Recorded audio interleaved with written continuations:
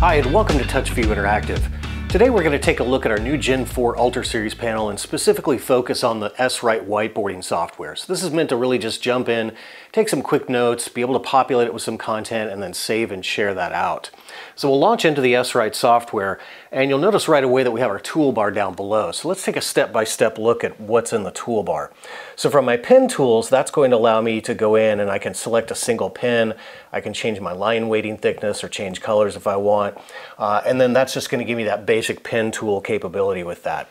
Keep in mind also that all of our pen tools and writing recognize gesture erasing. So if I just want to kind of clear that out, I can flatten my hand and it automatically turns into an eraser for me. I have the marker, so that's also going to give me more of an opaque kind of line with that. So again, the same thing where I can just go ahead and clear that out. Another way to clear out content is just to simply choose the erase button and then just slide to clear the screen with that. This tool is the stroke mode tool, so that's going to give me a little finer point with this. So if I really want to kind of get some really detailed content with that, I can be able to go ahead and use that stroke mode pen. That's going to give me that really fine point along with that also. Now, the multi-pen tool function, this is going to pertain to our styluses. So each panel comes with a couple of styluses. You see I'm lazy, I tend to just use my finger, but a lot of times people like to use the stylus. Now there is a thin tip and a thick tip to the stylus. That's important because within this dual mode, I can go in and set multiple colors on the thin tip and the thick tip. So how I do that is I'm going to take that thin tip and I'm going to select that on my panel, and now that's going to allow me to go in with this and I can change into a different color if I want, and now I can go back to that thick tip side and be able to select that, and then that's going to allow me to maybe pick a different color with that thick tip side.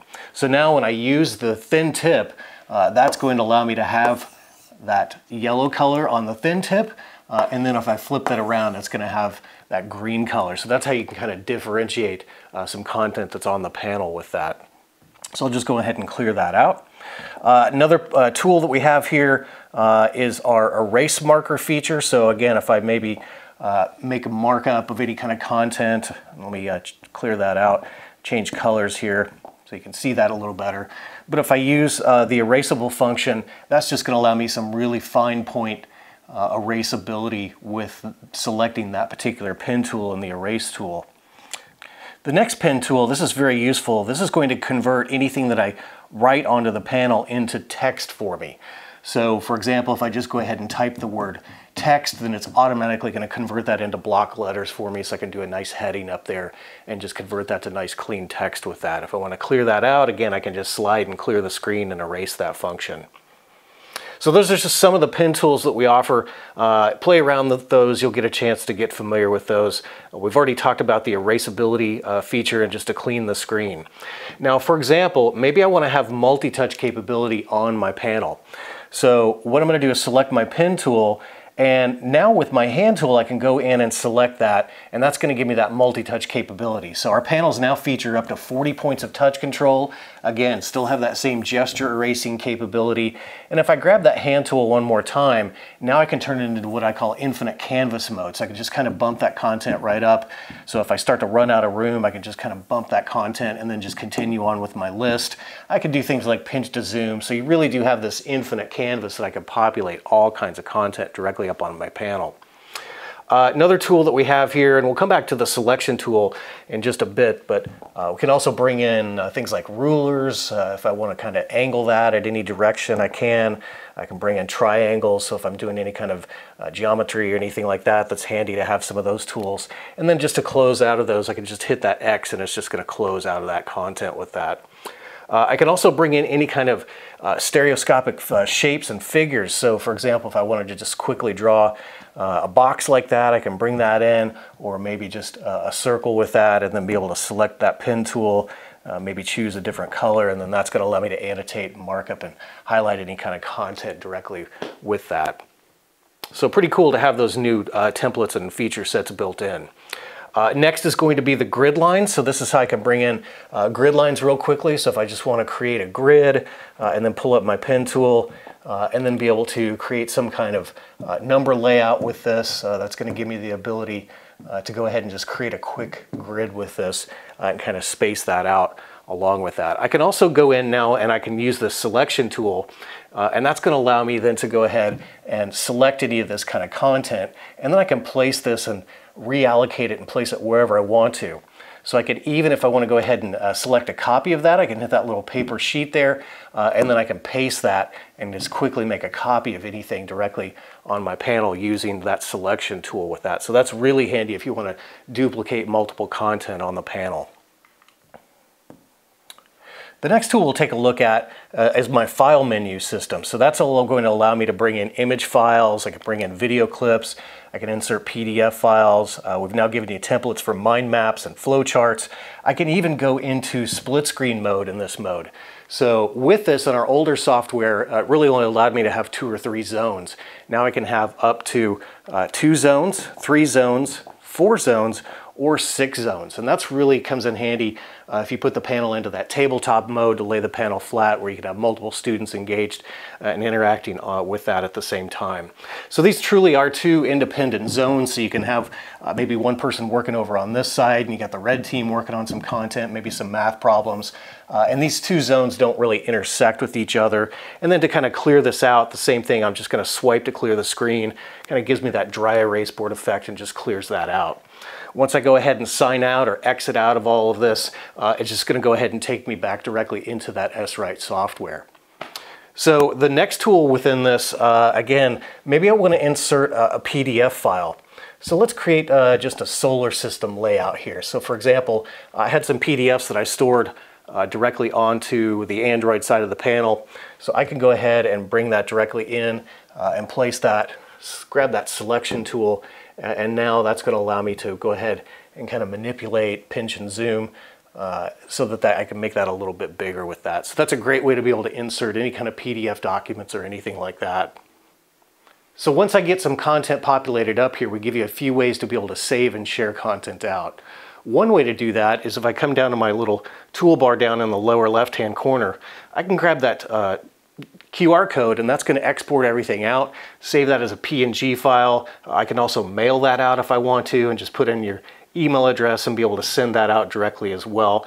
That's going to allow me to scan that with a tablet or a phone and just be able to grab that file and go directly from my Swrite software with this. Another way that I can save content is this little 3-line ellipsis menu here. That's going to allow me to say I want to go ahead and save this. And I have 2 choices. I can save this back to my local disk, or I can save it to cloud storage. So let's take a look at how we do that, because I want to go ahead and I want to set some content up kind of ahead of time so that I can go ahead and be able to save content directly to a folder that I want. So we'll just jump back to my home screen here, and I'm going to go into the File Manager. So now that I'm in the File Manager, this shows me all of the folders and files that live on the Android side of the storage system. So with this, what I'm going to want to do is I want to create a new folder, a folder that's mine, so I can always save my content directly back into my folder and not get confused on where things get saved. So I'm just going to call this Scott's Class and hit confirm, and then I'll go and verify, and there's Scott's Class in my local storage with that. So now that gives me a destination of where I want to always save any of my content, especially with Swrite files. So if I launch back into Swrite with this, now I can choose to go into save mode, and that's going to allow me to go to my local disk here, and I can save that directly back to Scott's Class. Now I have a couple of choices here. I can save it as an IWB file. What is that? That's an interactive whiteboard file. That's going to allow me to open this later and amend it and edit this original file. So maybe I have content that I want to add on Monday and then Tuesday and throughout the week sequentially. You'll definitely want to save it as an IWB file so you can go back and edit that content. I can also save it as a PDF file or a PNG. That's just going to be a flattened image, and I would only be able to import that at a later time. So I'm going to say I want to save that as an IWB file, and I'm going to go ahead and hit save, and now it goes ahead and gives me that save process. So now I can go back directly into that file system in my file manager and go to Scott's Class. There's that IWB file that we just saved for our solar system layout. So maybe instead of saving it locally to the Android storage, maybe I want to save it to my cloud storage. So we'll go back to this 3-line ellipsis menu, and I'm going to select save, but instead of local disk, I'm going to choose net disk. So that's going to allow me now to go in and be able to add that to my Google Drive or Microsoft OneDrive account. One important step that I want to do before I select my account though is we'll go back and we'll select and go ahead and give this that file name. So again, we're going to name this one more time because I'm saving it up to cloud storage. I'll name it Solar System. Hit OK. And now I want to save that directly back to my Google Drive. So I've already logged into my Google Drive account. When you first go to log into that, it's just going to launch a browser, ask you for your username and password, and then you can log in. Also notice here it's asking me to choose an account. So I can use another account. So if you have multiple teachers, they can go ahead and use their account and be able to select whose account you want to save to. So in this case, I'm going to go ahead and choose my account.